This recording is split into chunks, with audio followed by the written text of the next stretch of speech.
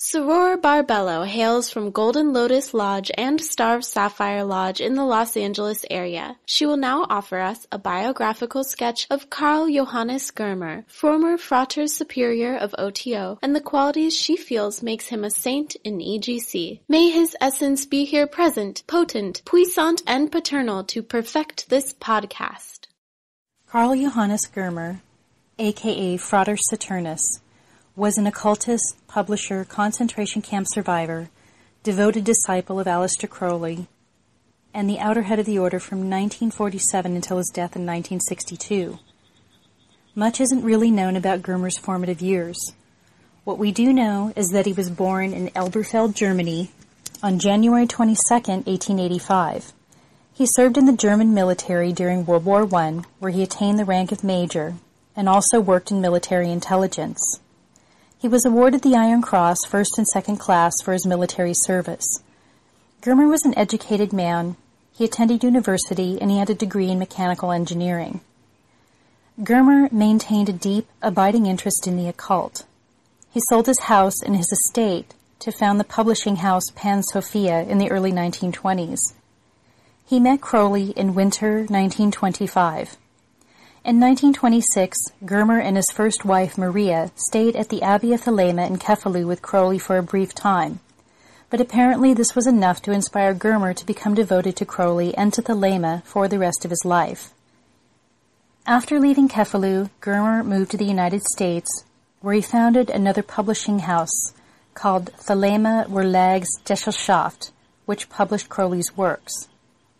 Eventually, Germer's visa expired. By this time, he divorced his first wife, Maria, and married Cora Eaton, a woman of means.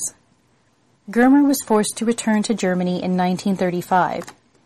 He was then arrested for being identified as a close associate of Crowley and for allegedly having ties to high Freemasonry. Though Germer was German, he was considered a political dissident, and these were among the first people the Nazis interred in concentration camps. Germer was detained, interrogated, and then shipped off to 2 different concentration camps, first to Columbia House in Berlin, and then to the Esterwagen concentration camp in western Germany. Life in Columbia and Esterwagen was brutal.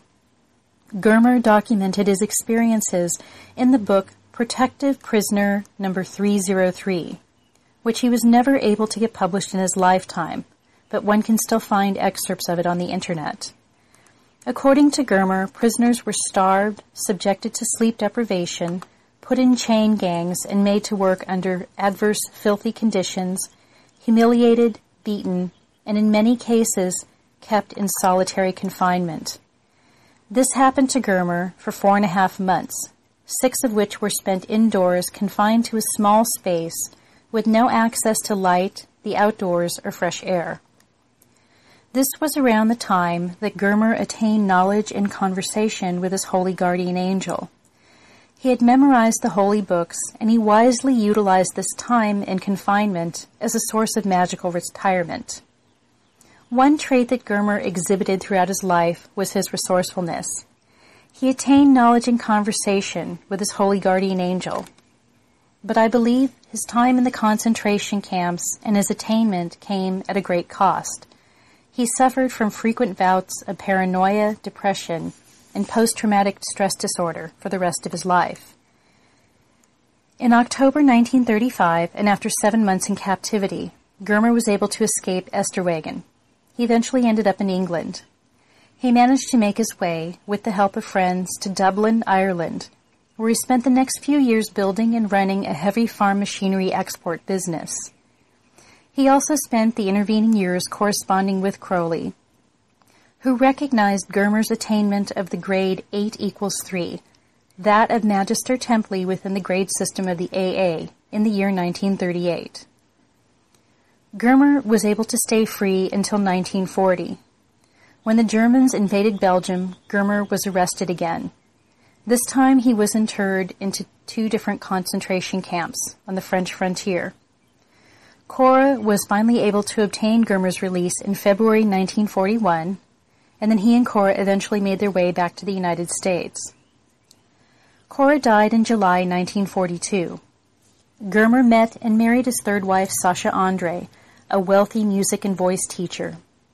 During the war years, Germer was followed and spied upon by the FBI, which exacerbated his paranoia and furthered his isolation. At times, he and Sasha would pass notes to their apartment instead of speak, for fear of being bugged. And unfortunately, Germer was correct.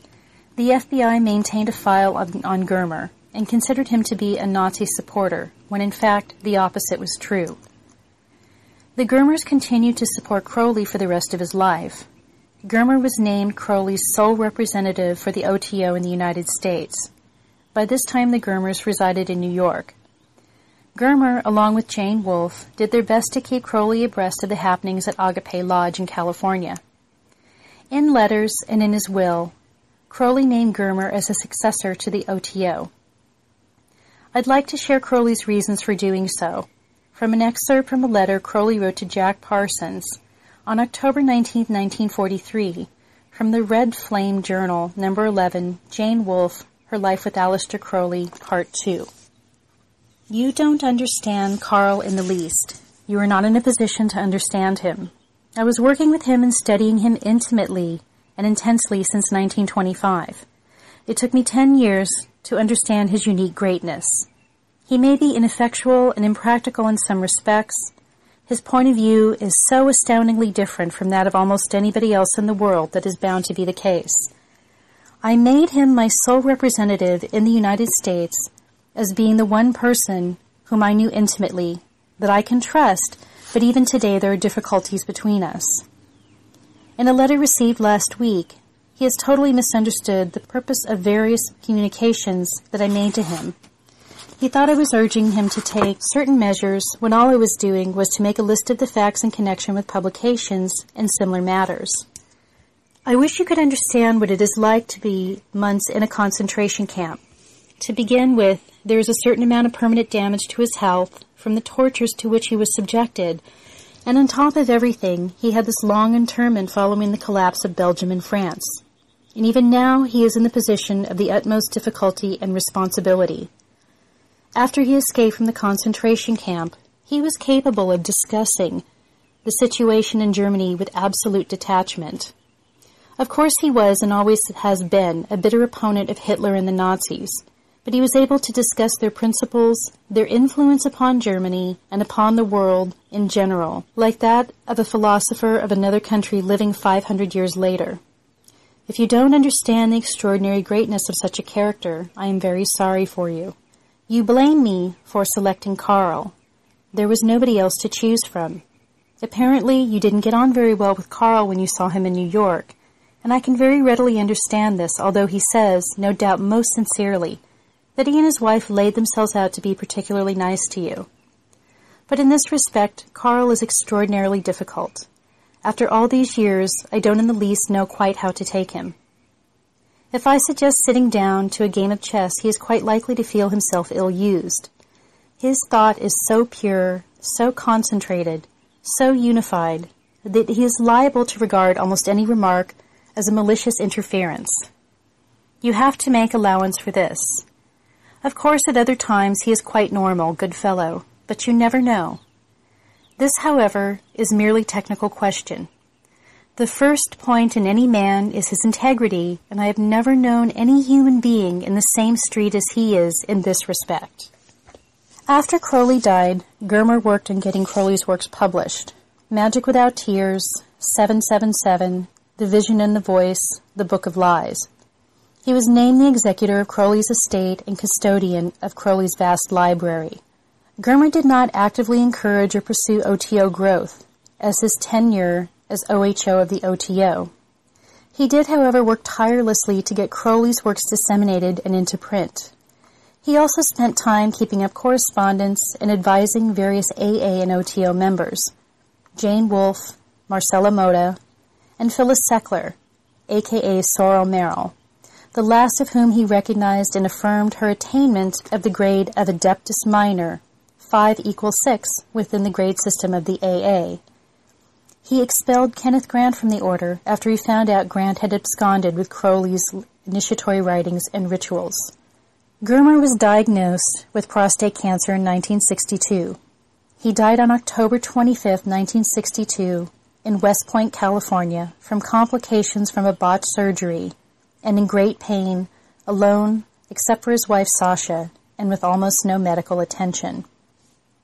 There are several reasons why Karl Johannes Germer, a.k.a. Frater Saturnus, is a Gnostic saint.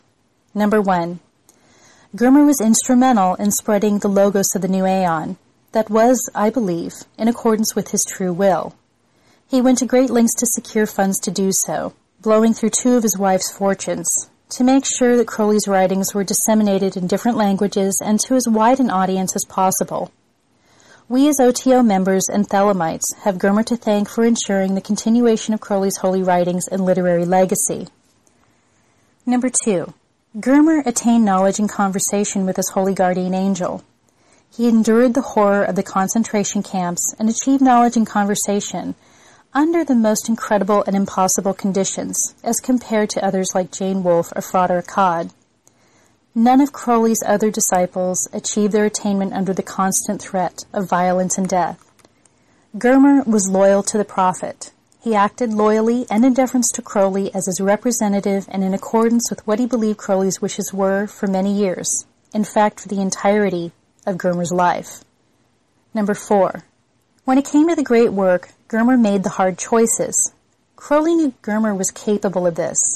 Other potential successors, Jack Parsons, Grady McMurtry, who was named OHO by Crowley, but he had not attained the wisdom or maturity to run the OTO at that time.